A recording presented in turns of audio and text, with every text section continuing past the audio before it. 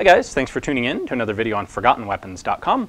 I'm Ian. I am here today at the Cody Firearms Museum, part of the Buffalo Bill Center of the West, and I am taking a look at some of the guns in their collection and some of the gun-shaped objects in their collection, like this one.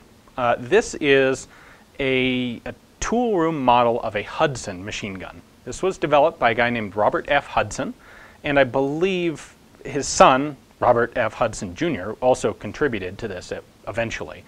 Apparently, Hudson was basically a traveling salesman, and when World War I broke out, he was too old for service, for military service, but he wanted to do something towards the war effort, so he decided to invent his own machine gun. Apparently, he had never really had any familiarity with machine guns until he started working on his own.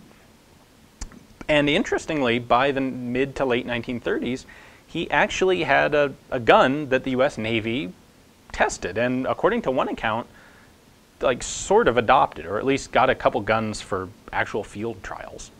Now, Hudson has a number of patents that he filed throughout the 1920s, and I'll list the numbers, that have a number of different features to them. None of those patents quite match up exactly with this gun, although this gun looks very much like a picture that does survive of one of a couple Navy guns that were tested. So this gun is in 30 caliber, 30-06. It is magazine fed. It would have had a magazine here. Whether it was a proprietary magazine or a BAR magazine, I don't know. And again, this is a tool room model, so it doesn't necessarily bear a perfect representation of what the Navy actually got. Now, the Navy did test them in 30 caliber, in 50 caliber, and a 1.1 inch version, which would be what, something like 28, 29 millimeter. Ultimately, the 1.1 inch was deemed too complicated, which makes sense, kind of looking at this thing. And the 20 millimeter Oerlikon and the 40 millimeter Bofors were used instead. Now, this particular gun, I can't really show you a whole lot on it because the whole thing pretty much is frozen up and we can't get any of the bits to move here. However, there are a couple things I can point out. One interesting one, the barrel's on the top here with the gas system underneath. The grip, yes, indeed, comes up this way, and then this is the trigger, so you would fire it like that.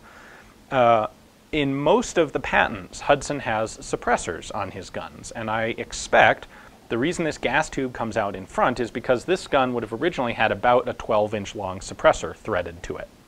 Now, the focus of Hudson's patents is on a couple different things, but primarily a constant recoil system, where what he was trying to do was develop a system where a piece of machinery would be moving in opposite to the projectile going forward or in opposite to the bolt going backward to balance out the recoil impulse of the firing.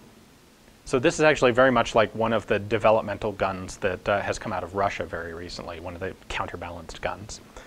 How well this worked, I really can't tell.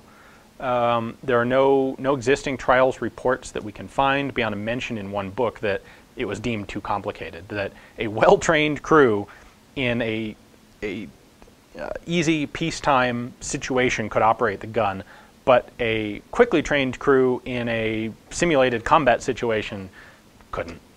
It didn't work for them. So I'll tell you what, I do have a fair amount of correspondence from Hudson. A lot of it is basically business griping and financial wrangling back and forth, but there are some other interesting documents in there. I will publish all of that, everything I have, on ForgottenWeapons.com, and I'll also publish the patents that are associated with Hudson. So if you take a look at the link in the description below, that'll take you to my website, where I can actually post that sort of data, which isn't in video format. So if you're interested, take a look at that, and I will let you guys dig through the patents and see what you can figure out about how this thing worked, and if there was actually anything useful to be gained from it. You know, you can get a patent on something that's totally bogus.